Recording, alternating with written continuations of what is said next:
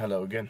Today I'm not at a forest, I'm at a lake nearby. It's about a 20-minute drive. Let's look in the weather forecast yesterday. It said it would be raining through the night, sometime in the morning it would stop, and didn't really stop now. When I got going, it did not rain, and on the way here, I saw the most beautiful scenery with fog everywhere. It looks really cool. And I was already tempted to stop, but thought, well, if I stop now, I'll just lose way more light. It's already 6:55. I think the sun has risen at 6:40 or 50. Yeah, but it's not that bright because it's overcast since it's raining. The rain has decreased slightly though. About 10 minutes into the drive it was raining heavily. It's a bit better now. So I think I'll get going and see what the lake looks like.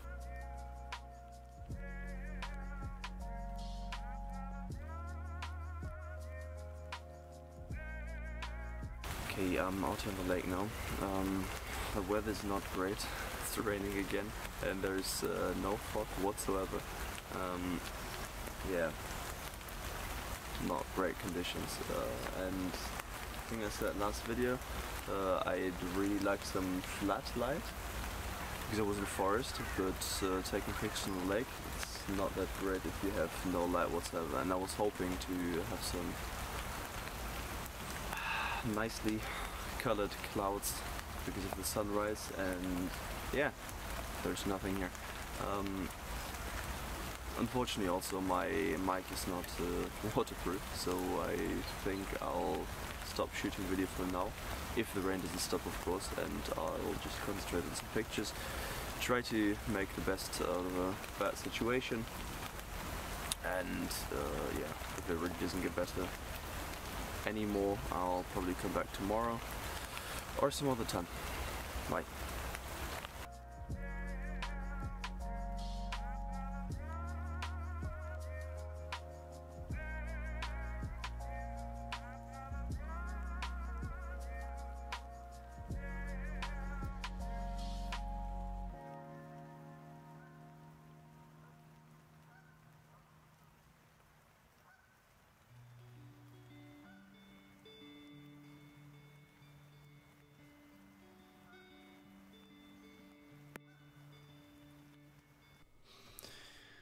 Okay, let's have a little break from all the rain. I will just show you real quick on my computer what I was trying to capture while I was not filming because it was raining too much and my microphone wasn't waterproof or isn't waterproof, and I didn't want to risk my microphone nor my camera. So I tried myself at some long exposures and also some wildlife photography. In parts I succeeded, I guess, only with a long exposure. So this shot right here, it's a little island on the lake itself. I think it looks quite cool, all the variety of the different trees on here. Yeah, really like that. You can see in the water that the water was not still, was moving the entire time. Obviously the rain falling down on it. Yeah, there's a 40-second exposure, ISO 160. I think what I could have done better is to move to the side a little bit because you don't really see the separation. You can see right here, this is the other side of the lake, and there is not that much space in between this island and the other side. It's probably something like 30 meters, but since I'm far away from the little island, you can't really see the separation, so I maybe should have moved to the side so you can see it from the side. Yeah, that's for next time. Anyway, wildlife. I captured this picture of a goose. Nothing special, but I really like that you can see the droplets on the back of the goose here. Other than that, I shot this swan. I don't know, there's not really much detail in the swan itself, so that's not the best picture, and also all these things sticking out of the water right here. It all looks quite messy. Picture that I kind of like is this little duck right here. Oh, already cropped in. You can see I cropped in quite a lot. All these things sticking out of the water as well. Look quite messy. I was using the rule of thirds right here to improve the image a little bit.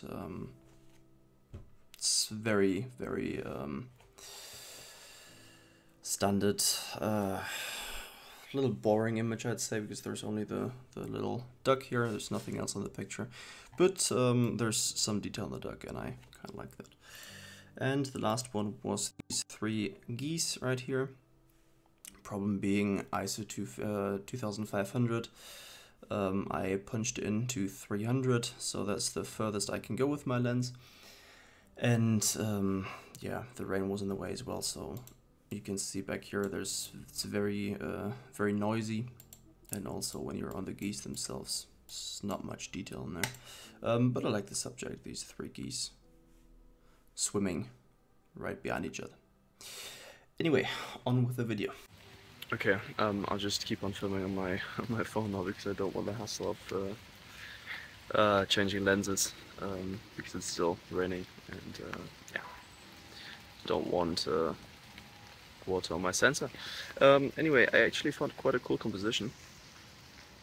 You can see it. It is right there. The light actually looks quite cool now. It took some time. It was raining for probably half an hour now, and it's decreasing a little bit now. And the colors on the color of the leaves on the trees, they're already changing a bit. Looks quite cool. I'll show you.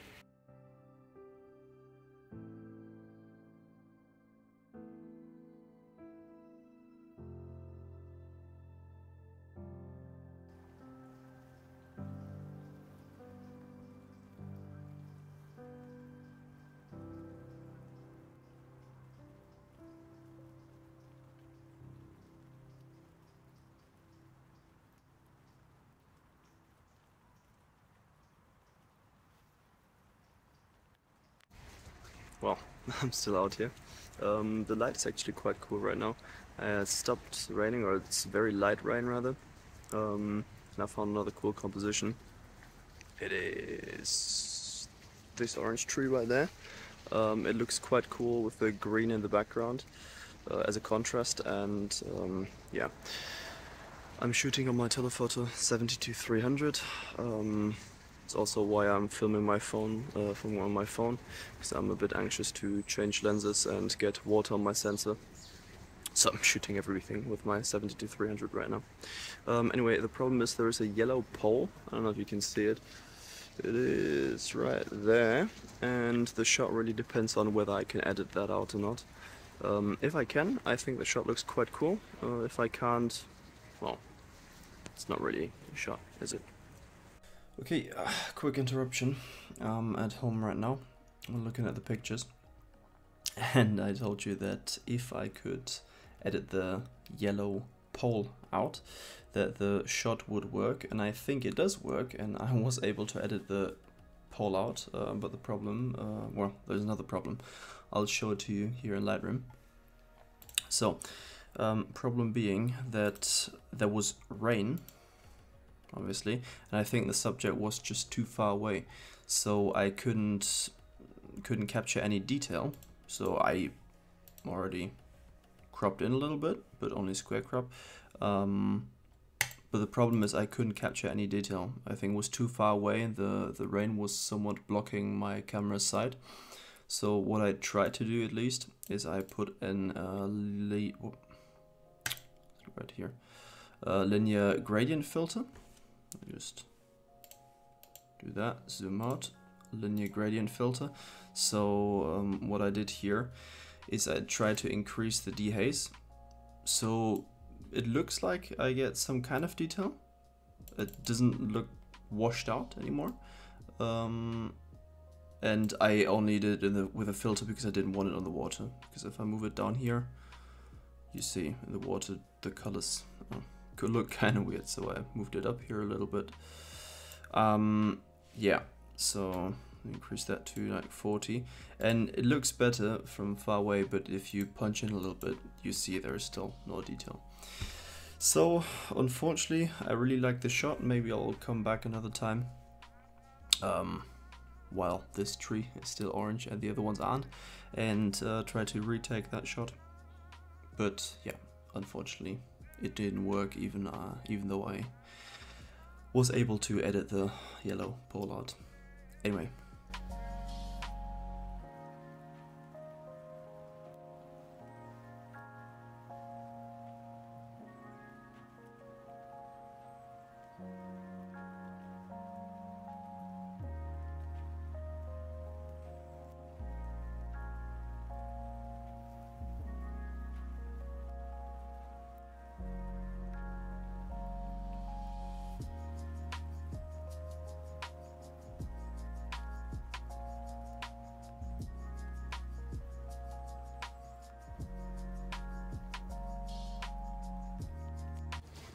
Okay, so I think you can see over there the dark clouds, they're rolling in again, so I think I'll wrap this up for the day. I don't really know what to think about it. I've been here I think 3 hours now, and 2.5 of those have been with heavy rain, so I had to hide under trees and were not able to scout for pictures, take pictures, or shoot video as well. But I have 2, I think, cool pictures. One, well, and another one if I can actually edit out that yellow pole. Yeah, I'll see. Maybe I'll come back tomorrow morning, but I think the same weather's predicted. So, yeah, I have to check the forecast tonight. Yeah, if you like seeing my misery in this video, you can like the video, and if you want to see more of it or more of me taking pictures in general, you can subscribe. There'll be plenty of videos to come, probably and hopefully with better conditions. I'm back in the car now, and on my way to the car I was thinking there actually may be a lesson to be learned from this today. The lesson being that whatever the conditions and really whatever the location, you can always find something. You should just go out, because going out means you practice your photography skills.